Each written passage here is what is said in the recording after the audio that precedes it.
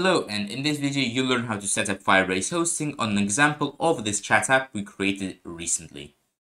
So for this you can go to your Firebase console, go to build and go to hosting once inside your project. In there click get started and run this command, the first command they give you, in the terminal of your project. It can be whatever project you want, Vite, Next.js, doesn't matter.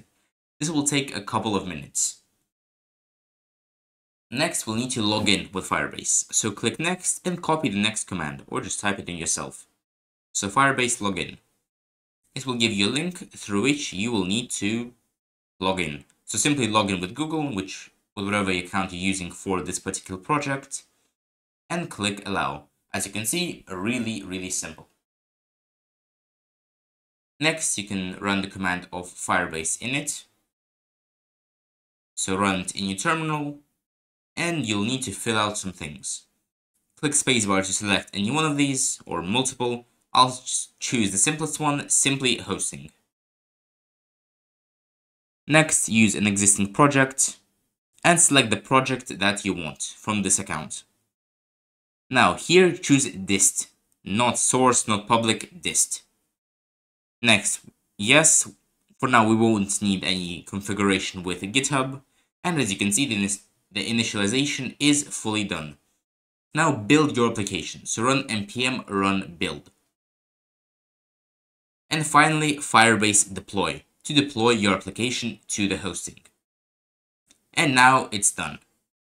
So you can finish all of this and go to console.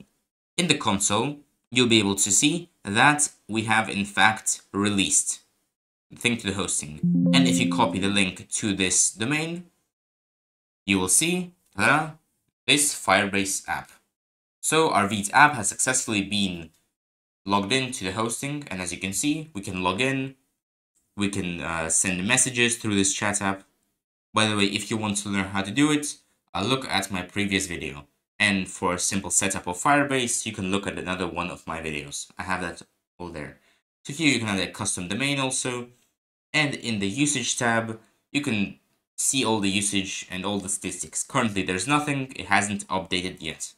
Otherwise, yeah, thank you for watching, see you in the next one. And if you enjoyed the video, please like and subscribe. Thank you.